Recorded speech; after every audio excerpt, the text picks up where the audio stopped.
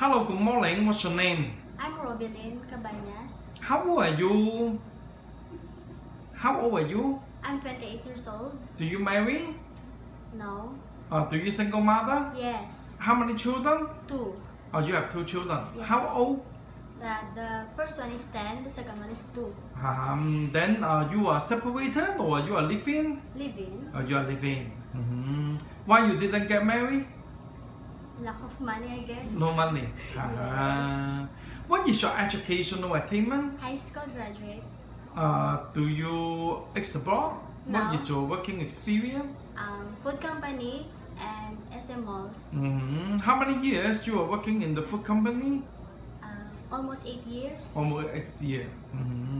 You're also working in the shopping mall. Yes. Do you ask a housemaid before? No. Do you know what is domestic helper? Yes. What is domestic helper? Cleaning the house, taking care of children, elderly, and then Someone else? I guess following the rules of our bosses.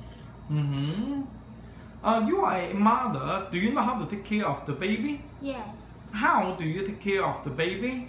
Feeding him or her, cleaning her body, taking good care of her or him.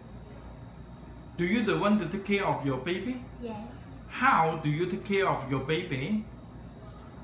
As I've said now, feeding her or him and taking a bath, playing with him or her.